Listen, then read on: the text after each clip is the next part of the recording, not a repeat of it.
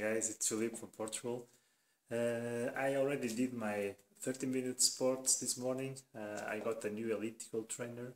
It's really great. I'll post a video on that soon. And now I'm having breakfast. I'll show you what I will have for breakfast today.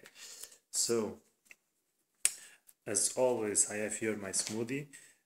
Today I put broccoli, carrot, kiwi, orange, and a couple of more vegetables. Here I have milk, piece of bread, and most important though, so this will be the fuel for the body, and this is the fuel for the mind.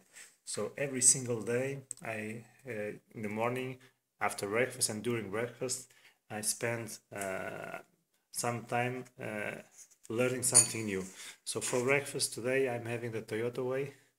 I've been having it for a while. And every day I read a couple of pages. I'm not a fast reader, but I don't care. The important thing is I keep reading a little bit every day and highlight the points that I think they are most important.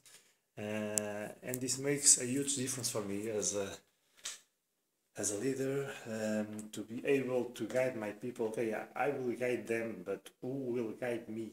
And that's what is guiding me.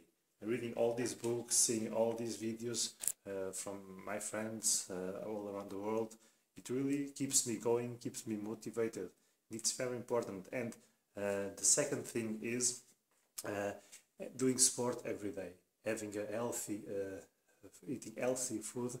It's like the other half of the equation. So when I'm good in my body and good in my mind, I can really have a very good performance, be very energetic with my team, be able to inspire them, to show them a vision. So, and that's all a consequence, a result of having this daily habit of making sport, eating healthy, and learning something new every day. Because if you stop learning, if you stop seeing videos, if you don't read any book, there's no hope for you. You will not be able to go further, okay? And you will not for sure be able to inspire other people. So that's my thought of the day. These daily habits really make a huge difference in your life and the life of the people you're leading and you're inspiring around you, okay? Have a nice day. Bye-bye.